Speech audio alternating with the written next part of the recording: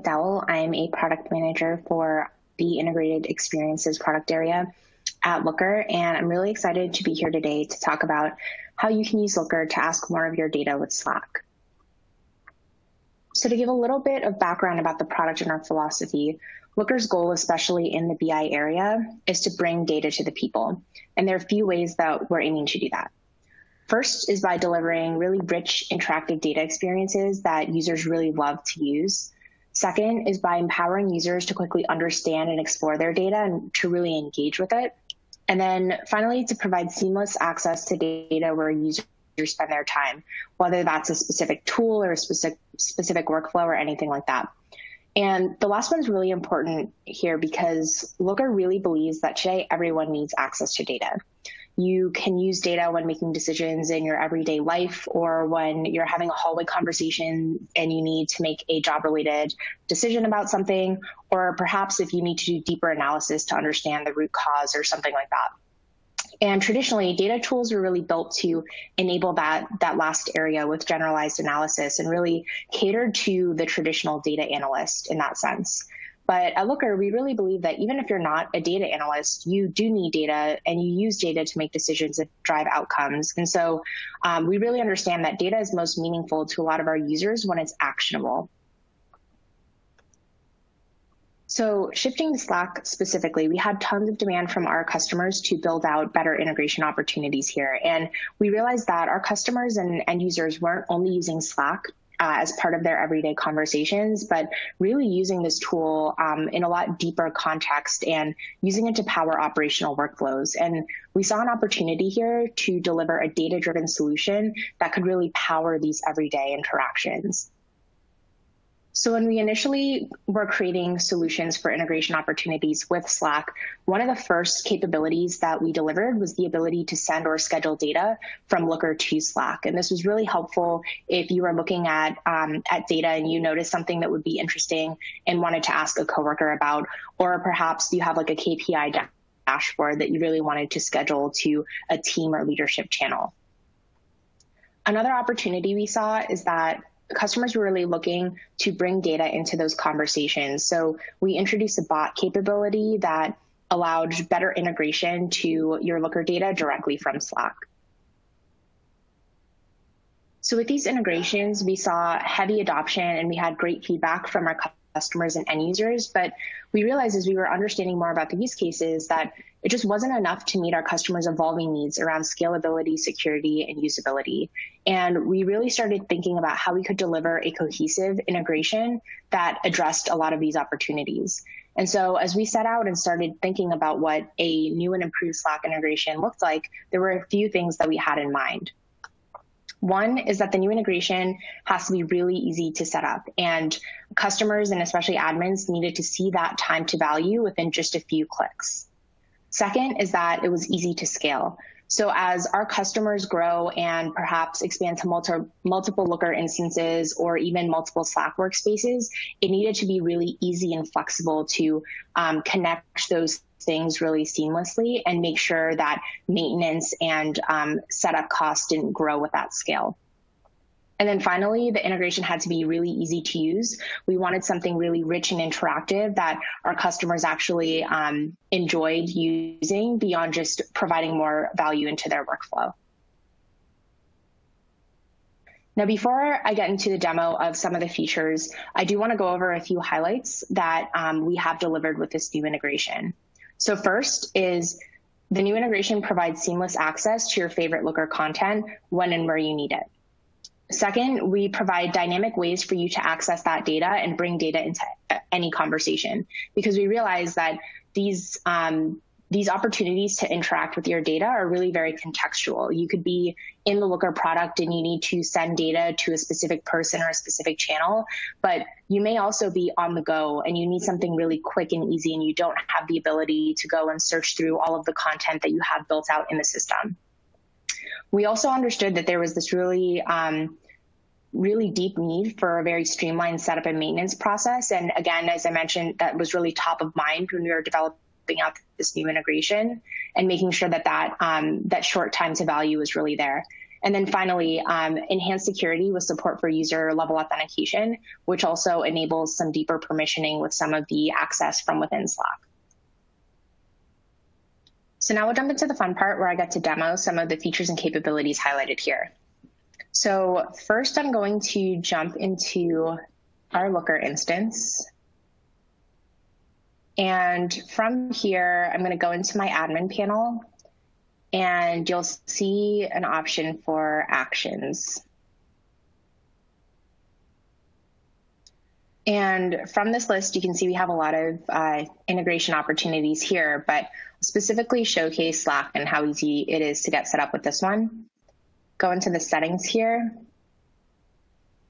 and you'll see I already have it enabled and some workspaces connected, but it really is just as easy as toggling this on to enable the integration, and then start out by connecting to a Slack workspace. So we'll go ahead and add another one here. So once I connect, you can see it's pulled in the Slack workspace that I want to connect to. Then I can go ahead and click allow.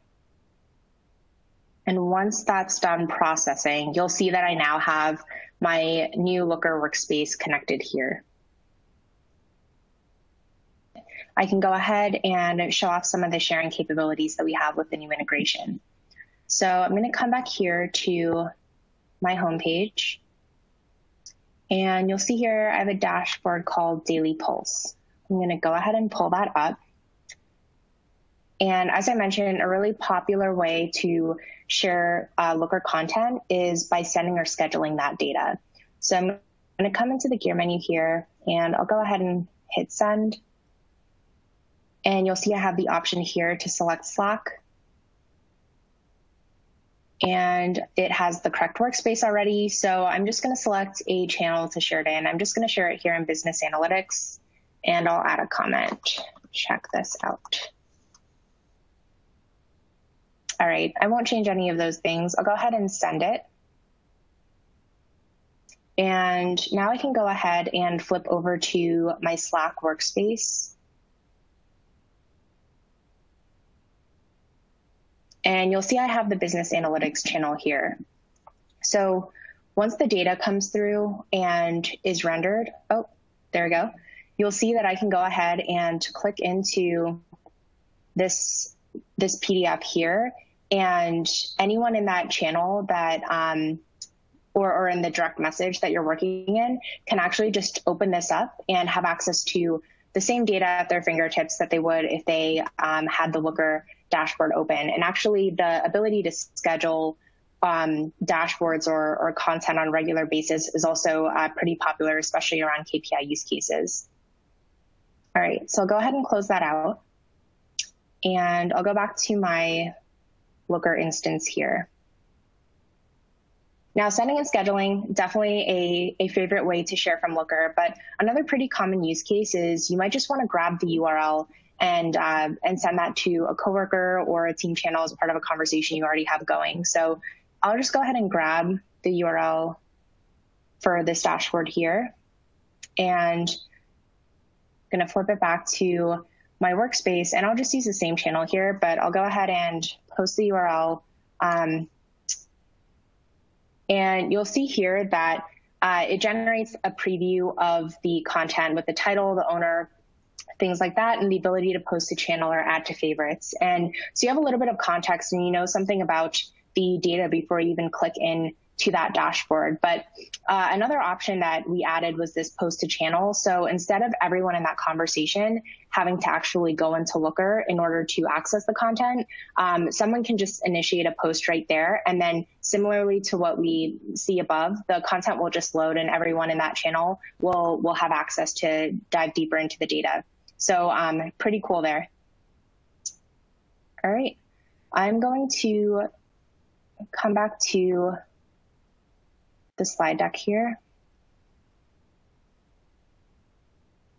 And the last thing I really want to wrap up with is talking about some features that we have coming soon. So you have a little bit of insight into the direction that we're trying to move with our integrations and specifically with Slack. So the first thing I want to highlight is the ability to send conditional alert notifications to Slack. And conditional alerts is a feature that we have in Looker today where you're able to schedule a notification based on a metric reaching some threshold. But today, that delivery is really limited to just email. And in line with our Slack integration becoming generally available, but also this alerts feature being more heavily used, we've really seen this demand to have alert notifications be sent to Slack too. And I think that's really consistent with what we've seen where our customers are really running a lot of operational workflows and also automation through Slack. And so this is something that's currently in development and should be released pretty shortly here. The next feature I wanted to talk about is Ask Looker, and really lines up with that theme that I talked about earlier, where we're trying to provide more dynamic ways for end users to access their Looker content and data from within Slack without ever having to go in product. And so this is one way that we really want to provide end users with shortcuts to their data so they can more easily access their favorite content or perhaps like questions that they're asking on a regular basis, perhaps to support those operational workflows, really giving them another forum to do that. All right, so that's all I had for today. Really appreciate the time to be able to walk through some background and information about our new integration and also give a sneak peek of some of our upcoming features. So now I'll jump into the Q&A. All right, so I have one question here asking if all of the Slack features and functionality shown here are able to be used together or if they require separate setup processes. So yeah, previously with our the previous integration solutions that I highlighted earlier with the standalone action to send data and to pull data into Looker. So previously those existed separately and did have separate setup and maintenance solutions, and each of those had kind of their own like frustrations or challenges, but they were set up and maintained differently. But one thing that's really cool about the new integration is we've taken kind of the favorites and the key value drivers of those integrations and pulled that functionality together into like a single really cohesive integration. So it really is only one setup process that you have to do, like going through and enabling the integration, adding whatever workspaces you need, and then replicating that same thing for any other Looker instances that you might want to have as part of that same cohesive integration. But definitely our goal was to make sure that it was super easy, not only to set up each piece of it, but that everything felt really, really deeply integrated and it was easy to maintain and scale over time. All right, and another question here I see is if we're planning to support other chat platforms outside of Slack. Yeah, that's a great question, and we've had that a lot. We definitely plan to expand our integration opportunities in the future, and you saw that long list there of actions when I was demoing. Slack is definitely the start when we think about Slack platforms and how we promote additional ways to hook into our product. And it was definitely a result of just such an intense customer demand that we had. And the really dynamic ways that Slack was being used for customer workflows. So again, not just like for everyday chat capabilities, but also like a lot of really cool ways to hook in like bot solutions and automation there. And so definitely started there in addition to Slack releasing some of their new block kit capabilities, which really enabled us to build some really cool interactive capabilities into the feature. So yeah, Slack definitely, that was the starting point, and we're really excited about that integration, but also looking ahead to some of the other platforms that we might want to enable going forward. All right, well, thanks so much, everyone. It was great to be here today, and if you have any other questions, we love to hear from you, any feedback and requests, so definitely connect with our team. We'd love to hear what you're looking for out of future integration opportunities.